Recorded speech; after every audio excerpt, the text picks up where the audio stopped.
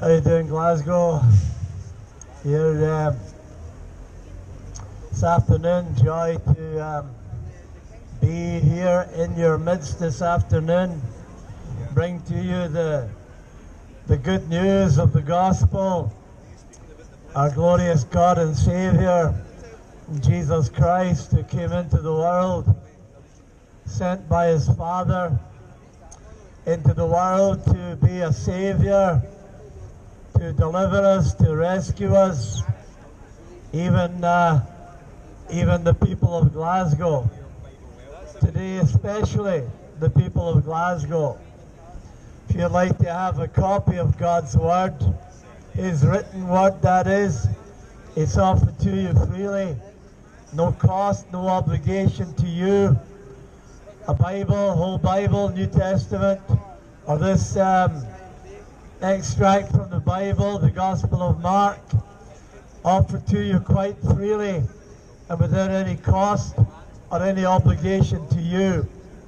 You'd like to have a copy of God's Word, feel free to come and ask for one. Gladly place into your hands.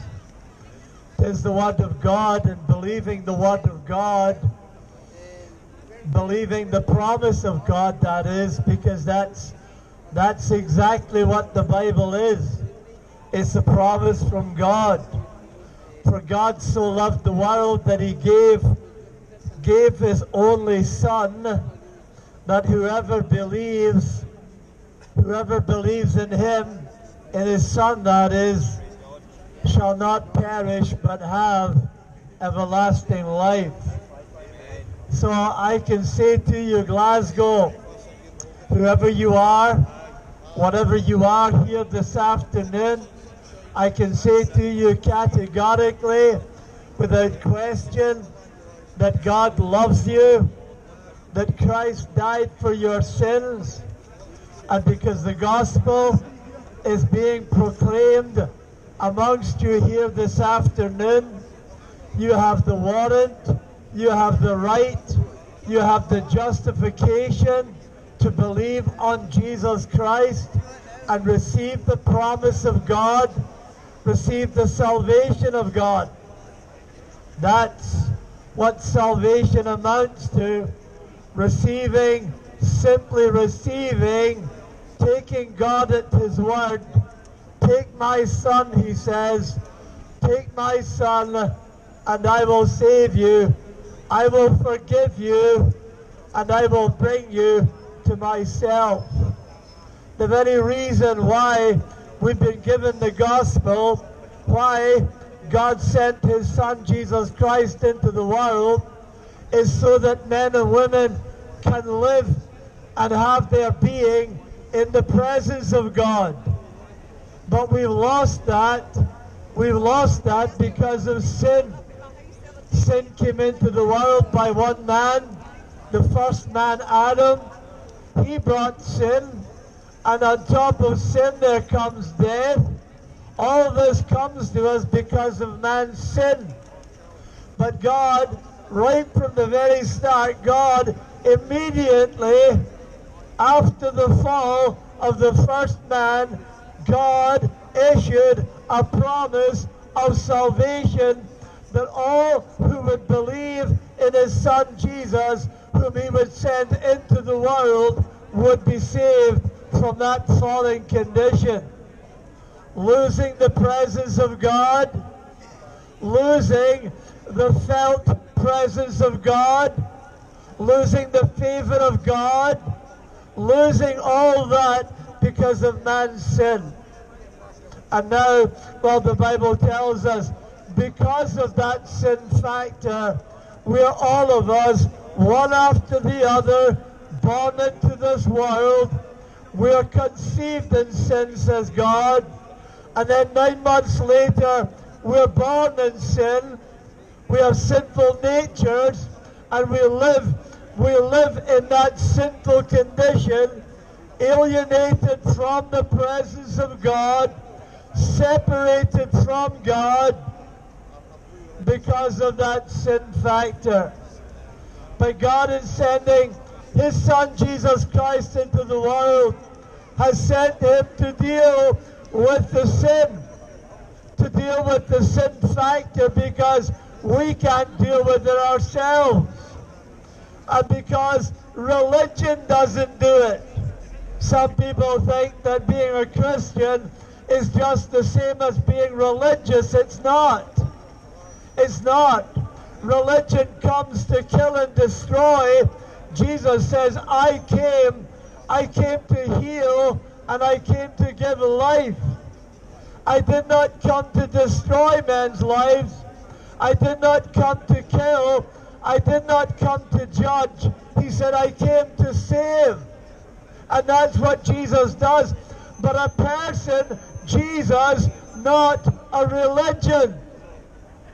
You've got altogether, according to the Oxford University Press today, you've got 9,900 different religions in the world today. And not 1 ounce of salvation in any of them. Dead religion can't do anything for a dead soul. It's a living Savior that you need. Jesus is his name. He died on a cross. He took the curse of God upon himself. He bore the wrath of God on that cross. He died, he was buried, and God raised his Son from the dead. He's alive. He's alive and alive forevermore. Sin and death and hell are conquered.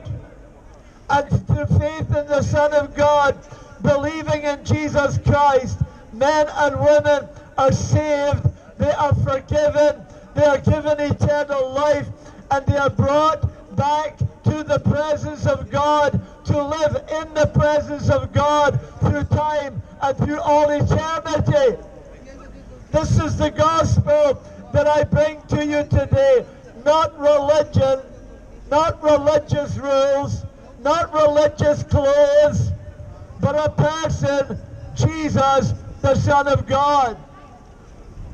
Jesus Christ, the Bible says, came into the world not to make men religious, not to make them healthy, wealthy, prosperous. Jesus Christ came into the world to save sinners. Salvation. Salvation is what it's about, Glasgow. Salvation for you, every one of you, whoever you are. The gospel is preached amongst you. You have the warrant to believe. Jesus says, if you can believe, all things are possible to him who believes. Only believe, says Jesus, but that only is a massive, is a huge only, just believe, that's all. Believe on the Son of God, and you get eternal life, you get everlasting life, you get a return to the presence of God, you get the enjoyment of God, you get all the blessings of God that he has for a human being, for the want of believing. For the want of believing. In your heart, that is, it's a heart issue. Believing from the heart that Christ died for your sins and that God raised his Son from the dead, you shall be saved. The Bible, the Word of God for you here this afternoon. Bible says Jesus Christ has come in the flesh. Jesus Christ has come in the flesh. Human nature took our nature. Our nature. God became a man. The job was too big for a man. The job was too big for a prophet. God himself had to come. God was in Jesus Christ, reconciling the world to himself. Reconciling Glasgow sinners to himself. God was in Jesus Christ. The one who died on that cross shed divine blood. Jesus Christ, God revealed in our nature, in the flesh. Jesus Christ is come in the flesh. Where did he come from? He came from heaven.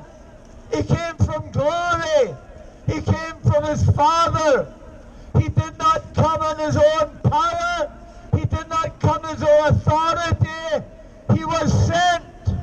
A man comes to you on his own, has no authority. No authority at all. Jesus Christ came because he was sent of his Father. He was sent to do the will of God. And that he did perfectly, that he did to the uttermost.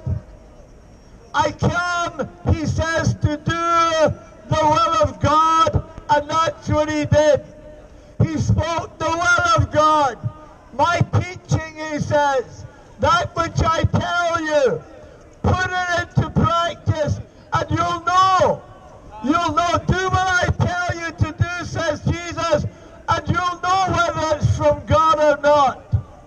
You do what Jesus tells you. If it doesn't change you, if you don't get what he promises, then you can take it for granted that it's not of God. But you do what I tell you, says Jesus.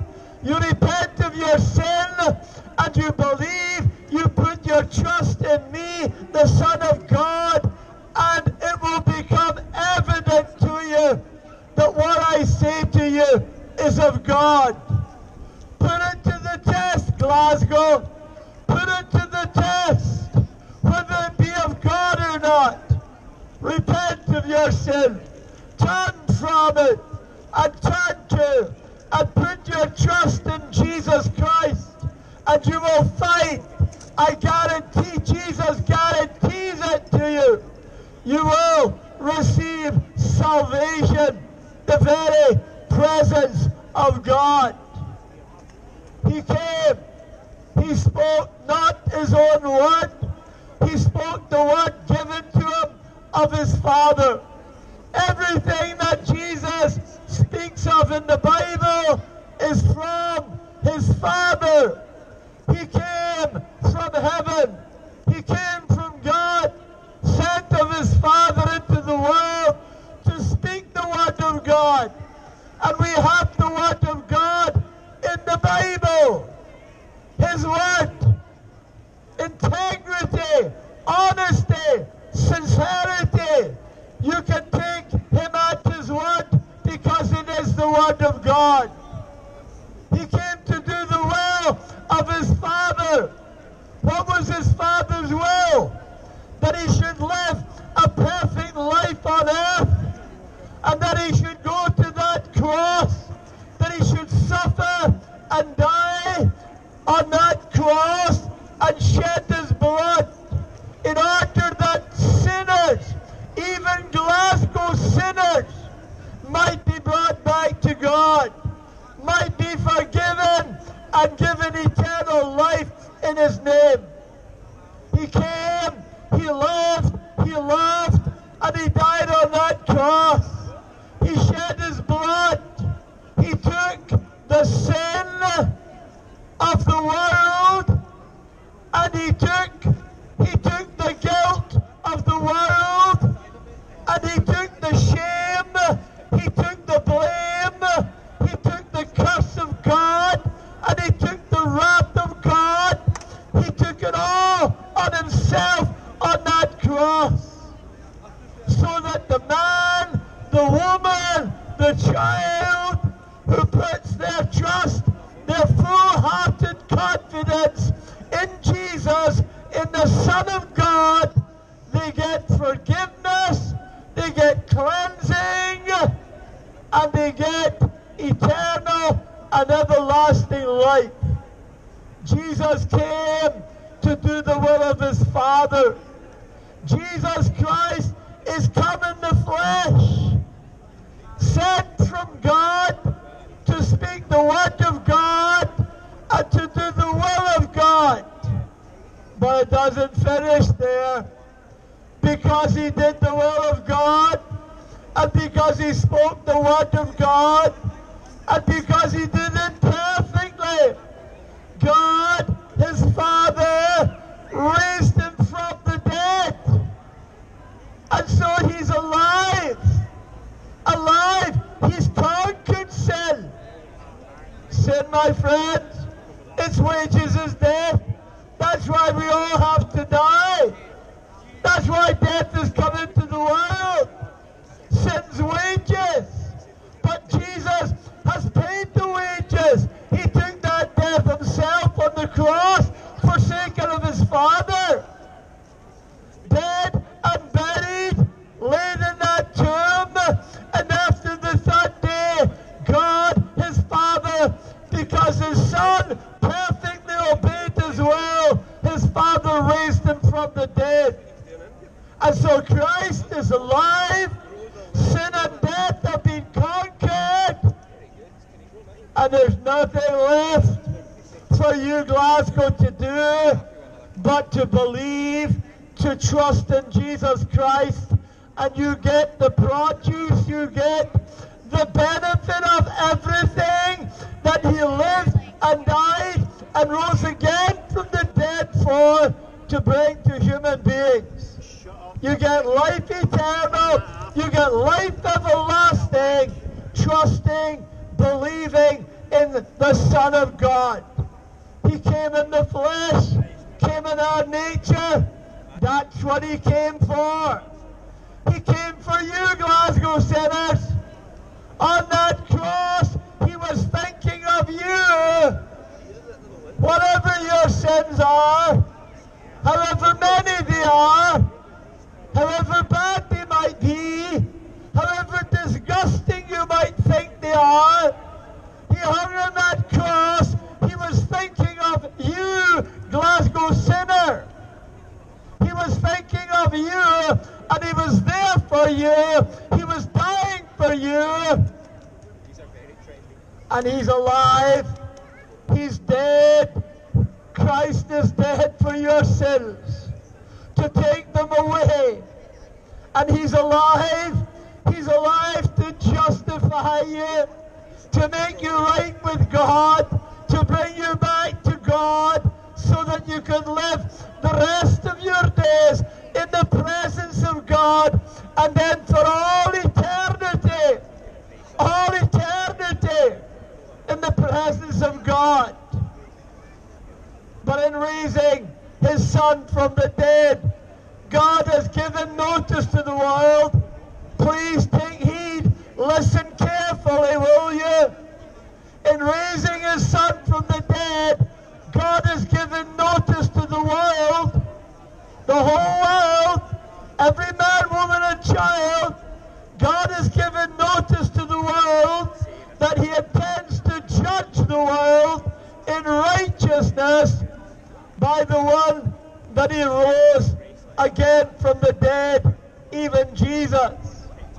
So I must tell you today, in that day when God judges men, all men, in that day, if you're not found in Jesus, if you're not found trusting in the Son of God, if you've not been washed in his blood, if you've not been cleansed of your sin, if you have not received by faith the benefits of all that Jesus came to bring to you, in that day, I must tell you, you will be dismissed from the presence of God forever and ever, for all eternity. And so I tell you, Glasgow, I tell you, or rather God does, now, today, now is the day, says God, now is the time, says God, not tonight, because you haven't got tonight, not tomorrow, you haven't got tomorrow, not next week, not next year, not your old age, because you haven't got your old age. Now is the time, says God, when you're hearing the message of God, grace of God, the gospel of God. Now is the time to get right with God. Now is the time to believe. If you can believe, says Jesus, all things are possible. Even your salvation is possible here today, right now, this afternoon. Immediately and directly, salvation comes to the sinner who truly believes in Jesus Christ. Only believe, says Jesus. Jesus Christ has come in the flesh. From where? From heaven, from glory, from his Father, sent by his Father, and given authority to do what he did, to die on the cross, to rise again from the dead. God never gave that authority to anybody else. He did not give that authority to Muhammad. He did not give that authority to the Pope. He did not give that authority to any religious leader. He gave that authority only to his Son, Jesus Christ. The Son of Man, Jesus, alone has the authority to say to anybody, your sins are forgiven. But you come to him, and you come to him alone, and you come to him in full confidence. You come to him in faith, confiding in Jesus. You come to him with your sin. He will forgive you. He'll cleanse you. He'll remove the guilt, the shame, take the blame, and he will give you the forgiveness of God, eternal, everlasting life in the presence of God. Jesus Christ has come in the flesh. What for? The Father has sent his Son to be the Savior of the world. That's what he came for, to be a Savior, because that's what we need. That's what the world needs. That's what the world needed then, and that's what the world needs now. Look at the world. Look at the state it's in. Look at Scotland. Look at the city of Glasgow. Look at the evil. Look at the wickedness. Look at the uncleanness. Look at the violence. Look at the chaos. Look at the mess that we have made of God's wonderful world. God so loved the world that he sent his only Son into the world to be a Savior, to rescue us, to deliver us from the chaos of sin, to save us from a very real and known danger. It's all very well to point the finger at other people. Well, it's those people, it's that person, it's my neighbor, it's the person I work with, it's the government to blame. We're all of us to blame, because we've all got sinful natures, sinful hearts, and out of our sinful hearts, day after day throughout the world, comes nothing but sin. And that makes the world to be an evil place, a place of wickedness, a place of violence, a place of destruction, just like it is today. But God sent his only Son, sent him into the world to be the Savior of the world, to save a world of sinners. And that gospel, that good news of a Savior, is declared to you here this afternoon by my colleagues I myself, not bringing our opinion to you. My opinion's no more valid than yours. Not my opinion, the Word of God. Give you a copy, check it out for yourself. Jesus Christ has come in the flesh. The Father sent His Son to be the Savior of the world. A Savior! That's what His name, Jesus, means. Savior! And that's what He does. That's His best work. He loves to save. Judgment is His strange work. Jesus loves to save sinners.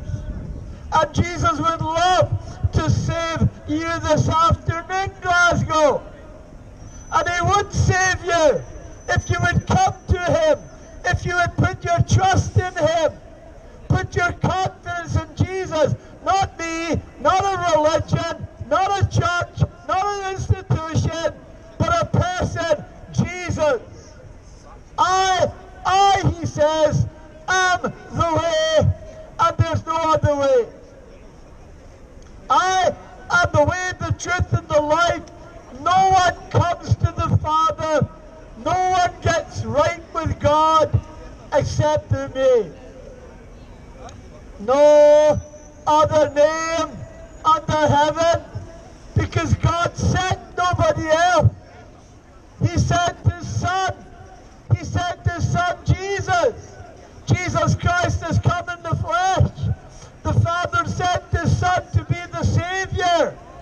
Only one Savior. Only one who can rescue you. Only one who can save you from sin and death and hell.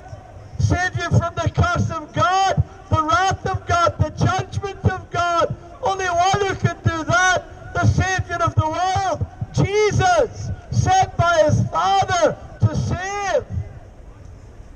And He loves to save. He's willing to save. More willing to save you than you're willing to come to Him. What keeps you? What keeps you, Glasgow? What keeps you from coming to Him? Nothing but your hearts of unbelief. That's all. That's the capital crime. That's the worst sin of them all. Unbelief. Refusal to believe in the name of the Son of God. Because out of that unbelief comes all the other sins. Denial of the existence of God, denial of the fact of sin, and denial of a salvation that God has provided. All the other sins come out of that unbelieving heart. You get rid of the unbelief. You turn from that. You repent of that unbelief. And you turn to Jesus, the Son of God. And He will save you. Save you. Because He's a Savior. And He saves wretched sinners. He saves the worst of them, the best of them. He saves drug addicts. He saves drunkards. He saves the sexually immoral. He saves idolaters. He saves all kinds of sinners. He's not particular. He's not particular. Whatever your sin is, bring it to Jesus. He'll save you from it because He's a Savior, and He's the only Savior. He's the only one that God sent into the world to be a Savior. Jesus Christ has come in the flesh. He came from heaven.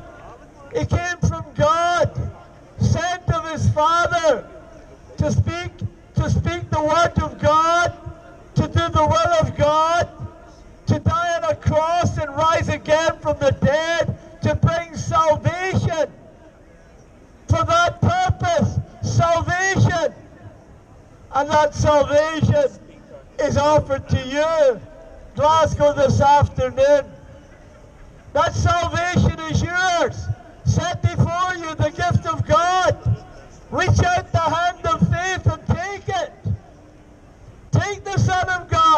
Take Jesus home with you and you will be saved. Don't go home this afternoon without him. Never mind the mockers. Never mind the sneerers. Never mind the blasphemers. In the quiet recesses of your own heart this afternoon here in George Square, call out to Jesus, call upon his name. The recesses of your heart, receive the Son of God. He came to his own people, that is. They did not receive him. They rejected him. But to as many as did receive him, to those who believed on him, those who put their confidence in him, he gave them the right, the authority to become children of God. Jesus is a wonderful Savior. I commend him to you. He saved me.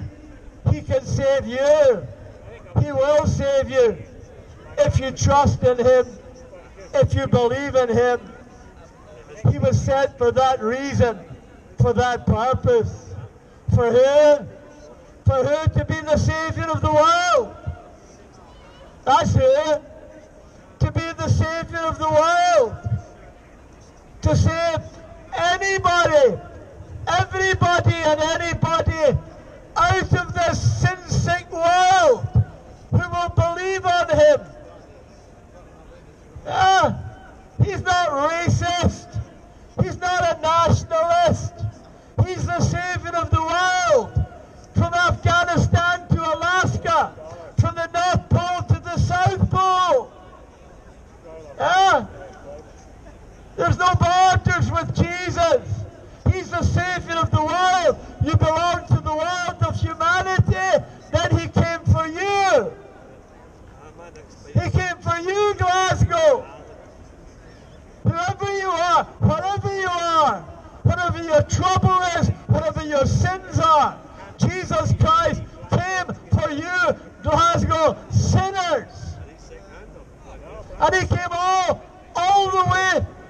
the way from heaven down into this sin-cursed earth, into the swamp of human sin, untouched by it, undefiled by it, and to die on a cross, to be taken by the hands of wicked, cruel men, nailed to that cross, suffering, bleeding, and dying, laid in a tomb for 3 days, and God raised him from the dead, so that you, Glasgow, so that you could know God personally and relationally, in a saving relationship, so that you could know him, know Jesus, because to know Jesus is to know eternal life. To know Jesus is to know God. He is God. God was in Jesus, reconciling the world to himself. Jesus, knowing Jesus is the ultimate, I tell you, to know him and the power of his resurrection. Raised from your own tomb of unbelief, dead in your trespasses and sins, no life of God in your soul. Today, Glasgow, today, not tomorrow, today, receive the Son of God, receive the Savior of the world, receive the one sent into the world to be your Savior, your own personal Savior, to resurrect you, put life into your soul, the life of God into you, and the love of God into your heart, love everlasting, life eternal, and joy inexpressible, found in Jesus, but only in Jesus, in no other, because there is no other Savior of the world, only Jesus.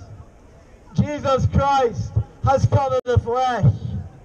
He came from God, He came from heaven, and He came to be a Savior, and He came for any sinner in this dark and sinful world. That's the only qualification you need to be a member, to be a part of this mankind of the world, and to be a sinner.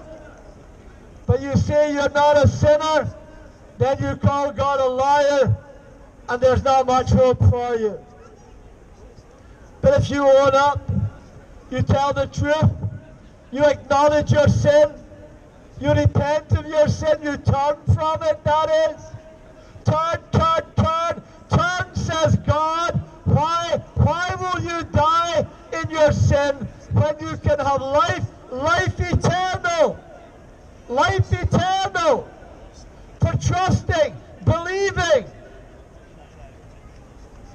Love unquenchable, love everlasting, life eternal, joy inexpressible. Where does the joy come from? From knowing that your sins are forgiven, and knowing that you have eternal life, and knowing that you have been returned to the presence of God, that God is with you, and that God loves you, and that God will never, ever forsake you again. So today, Glasgow, Jesus Christ is offered to you. The Savior of the world is offered to you. Will you take Him? Will you receive Him? Will you believe on His name? Will you receive eternal life? Will you be saved, delivered, rescued? Come to Him. He bids you to Him. You can come on the authority of His word. Come to me, He says. Come to me, all you who labor and are heavy laden, and I will give you rest, peace with God, and the peace of God. Got that, sir? Peace of God. You got that, sir? Huh? You believe in Jesus? Good for you. How about you, sir? Believe in Jesus? You do? Praise the Lord. There's more than 3 of us here in Glasgow today.